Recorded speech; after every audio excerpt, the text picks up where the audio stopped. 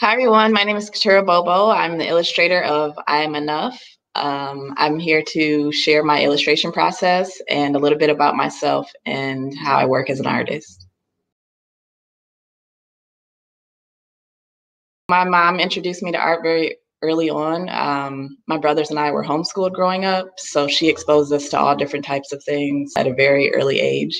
Like, I don't really have any memories earlier than like being an artist. Like, that's always been a part of who I am.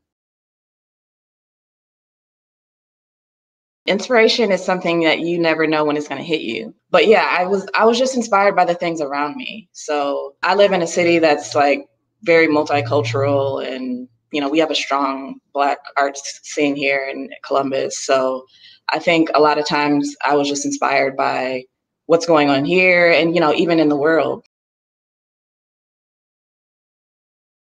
I have probably a whole series of paintings that I created like 4 years ago. They're just really personal, I guess. And I think that's why they're my favorite. And probably nobody knows they're my favorite. And I don't know if very many people have even seen the paintings, to be honest. Like, there's one that's like really large. It's I want to say it's like 5 feet by 5 feet, and it's upstairs in my bedroom. And it's a painting that I look at every day. I mean, I have certain paintings that are just like in my house that I kind of feel like I need to see them every day.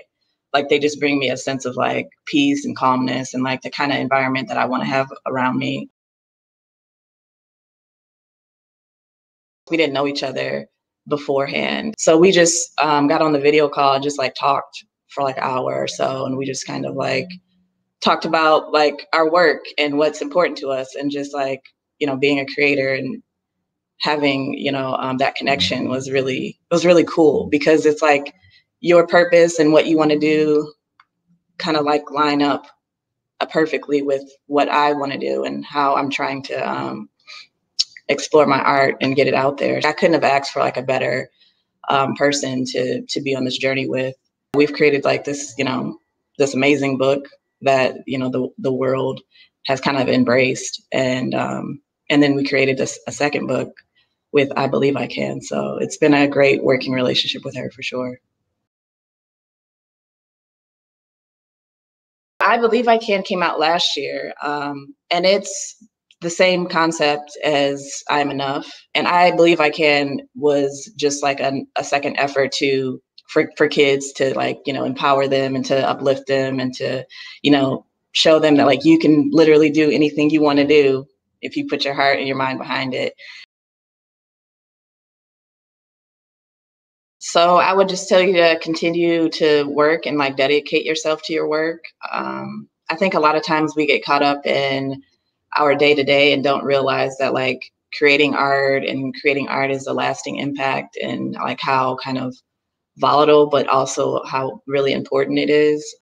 And also just find your niche. I mean, I think it took me a while. When I was a kid, I would do like Looney Tune characters and like, like the typical cartoon characters and stuff like that.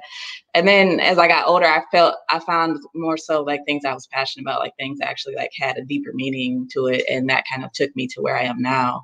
But I think it's just important to find to find something that you're passionate about, and to also maybe find a void. Like, a lot of times they're like, that's what I seen, I guess, like early in my 20s, I realized that like as Black women, we're not necessarily like represented in the best way a lot of times in media and in art.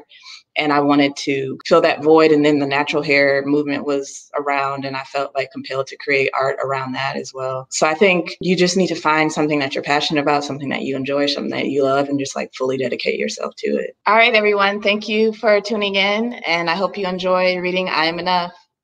You can check me out at keturah.com. Thank you. Bye.